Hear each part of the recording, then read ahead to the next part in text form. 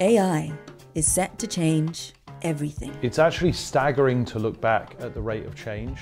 I did not anticipate that large language models would be a household name. People have seen the potential, what this technology can do. By 2033, the UN predicts the AI market could be worth $4.8 trillion.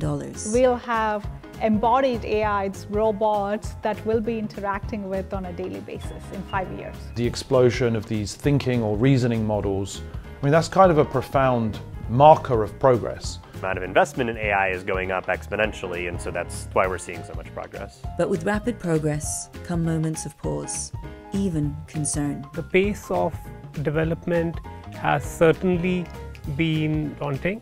There's absolutely no regulation right now. People can just do whatever they want. Huge inequalities, a concentration of wealth and power in a few hands. But technology doesn't build itself. It's people that choose its destiny.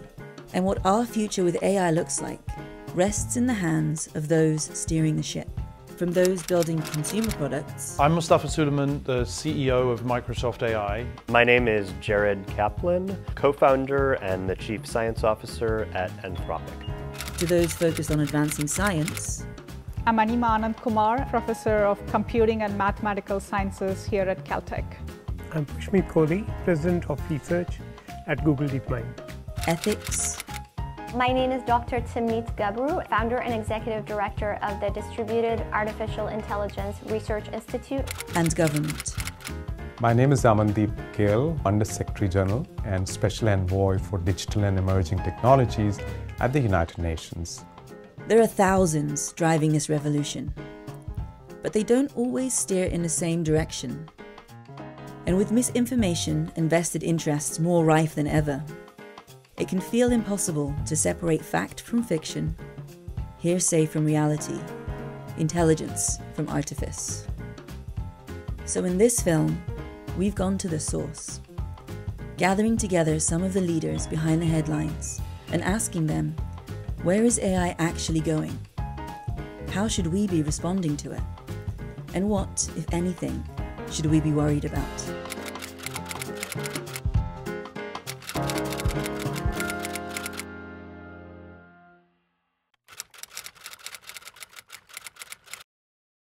When I was a child, I thought, I don't know, I was like watching Star Trek, and I thought, we're going to be colonizing Mars, we're going to be exploring the solar system. As I've gotten into AI over the last 5 or 10 years, I've had a sort of renewed sense that technology really is going to change human life a lot in my lifetime, but it's going to be a somewhat different model. One thing AI does is it really democratizes access to expertise. And so I think that while people should continue to trust experts for advice, they can get a lot of information from frontier AI models about healthcare, about law, about finance. The future of AI is whatever we make it. And that could be something as simple as automatic speech transcription. Speech transcription tools for all languages in the world. That's what I want. Tools that help humans rather than attempt to replace them. I think in 5 years' time, everybody will have their own AI companion, which will know them so intimately and so personally that it will come to live life alongside you. It will see what you see, hear what you hear, understand your context, your preferences, your motivations, and it'll feel like an ever-present aid or friend that is there to help you navigate life's big challenges. Right now, we're at an inflection point with AI. Language models have shown the ability to have broad understanding of text and also be able to reason and solve math problems, do software programming. But that to me is just the beginning. You know, what if we could do similar such abilities of generalization, but to data other than text? So to be able to have physical understanding of our natural world, to go all the way from our understanding of atoms at a quantum level to phenomena at planetary level like weather forecasting, and even beyond, like our understanding of the universe itself. I think there are a number of things that I would like. Discovery of a room temperature superconductor is something that I would like to see. AI systems enabling fusion energy is another sort of breakthrough that I would love to see. And then, of course, the grand challenges that stand in mathematics and computer science, some of the millennium sort of problems. These are the types of problems that we would like see AI systems make a breakthrough on. AI is more than just a technology. Within the umbrella rest thousands of avenues of research, a myriad of impacts, and the possibility of radical change. And with vast potential comes a lot of money to be made. So what is concerning the leaders in the field? How do the present systems of research and commerce shape the direction of travel? And what should society be watchful for as the revolution continues to gain pace? The biggest concern I have is that AI leads to inequalities, to a concentration of wealth and power in a few hands, and that some people become the architects of this new world, and the rest of us live in those architected spaces, and we slip step by step into a space where we lose our human agency, we lose human creativity, and the joy we derive from some of our human interactions.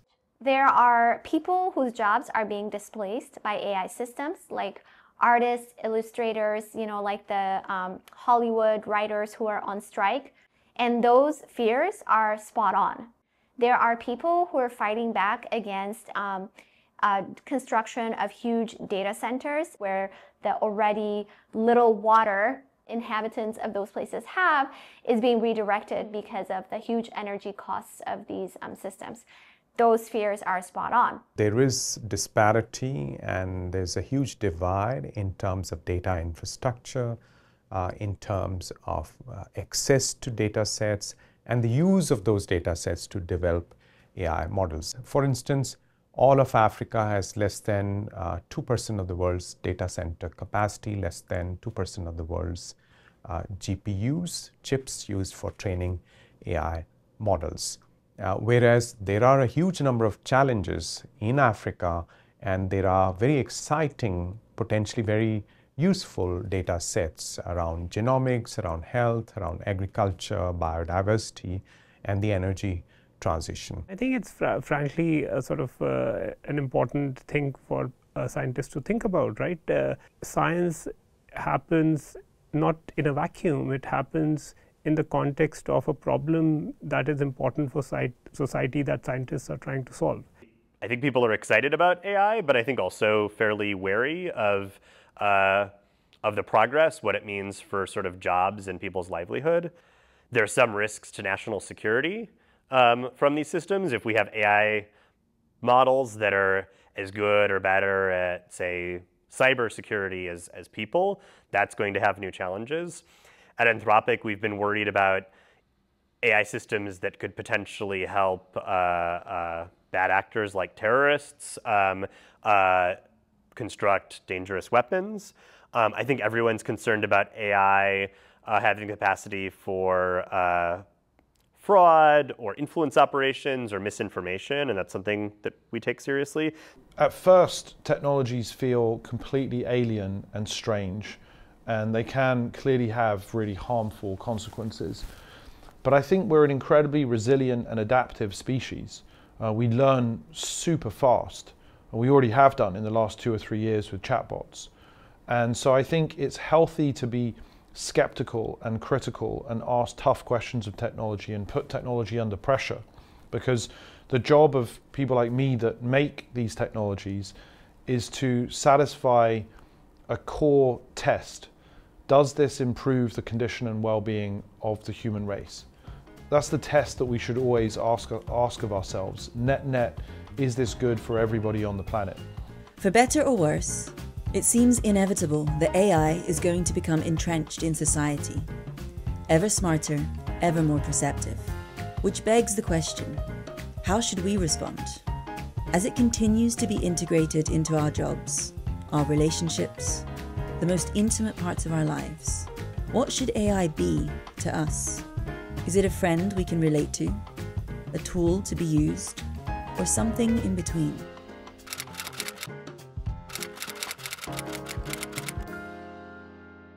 We have a tendency, because of our schooling in sci-fi, to subconsciously assume that there is a being inside of the machine that is trying to get out. And we have this anthropomorphism, this kind of projection of our own experience of what it's like to be human. And we just assume that if these models have so many of the hallmarks of what it's like to be human, they must also have many of the internal tendencies too. But inside, they don't have the kind of pain network that we have. There is no inherent will or desire. And so they're fundamentally different to us as a species. And so I think we should be very, very cautious about adding those capabilities and allowing models to claim that they have some sense of self, that they have some awareness of their own experience, that they have some suffering as a result of that experience. Because I think that will be the ultimate illusion, that will be the ultimate lie. These should not be trying to be people. They're not fake humans. They are a different class of thing. And we have to wrestle with what that is and struggle to find new metaphors to describe them. But we should treat them as distinct and separate. I think one of the key challenges of AI systems is how they are understood by the people using them. At the end of the day, AI systems will be tools, and scientists need to understand both the strengths and the limitations of these systems. So my advice to students and young people today is not to be afraid of AI, but to fully adopt it, to use these AI tools, but it's still important to have that basic level of understanding of algorithms. Because if you cannot debug and understand where AI is making mistakes, and it is still making lots of mistakes, then you're really lost. With so much potential and so many concerns, whose responsibility is it to monitor the revolution? Is AI at risk of becoming a runaway train? Do we need guardrails to safeguard the future? And if so, what will they look like? How do we maximize the benefits? And are governments doing enough?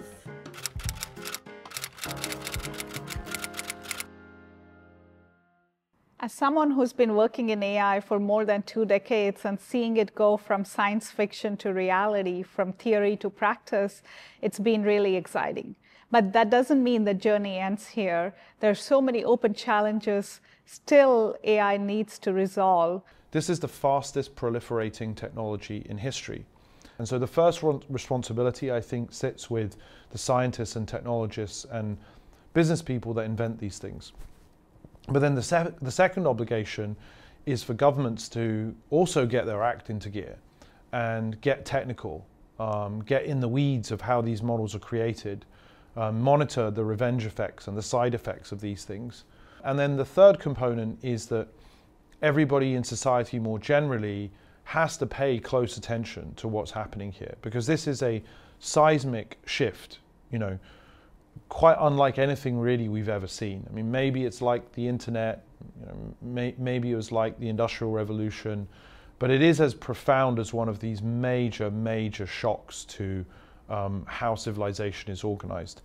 And the only way to navigate that well is for everybody to be paying attention and not make any assumptions about any one type of institution or indeed any individual, to take full responsibility for being accountable for it. We've seen various legislation proposed, for example, in California, in the EU, that suggests basically that AI companies should be more transparent about exactly what the risks are from their systems and how they're mitigating them. And I think it makes sense for something like that to be enshrined in law so that very advanced AI can't pose a threat to America, to national security. I think that's sort of a starting point. My general take here is that most governments are approaching it wrong. The EU AI Act was sort of trying to have some types of guardrails, but I think that Europe is also now going the route of, we have to build AI, we have to build our own thing before the US does it, before China does it. We have nuclear power, so we can use nuclear power kind of attitude. One of the biggest concerns that we have at the UN, the public sector capacity to deal with technology-related change is not there. So what can be done about it? I think public sector officials need to be trained, need to have experience with technology and its impacts so that they can make the right decisions. They need to have access to independent, impartial information, and they need to work together, not in an adversarial relationship.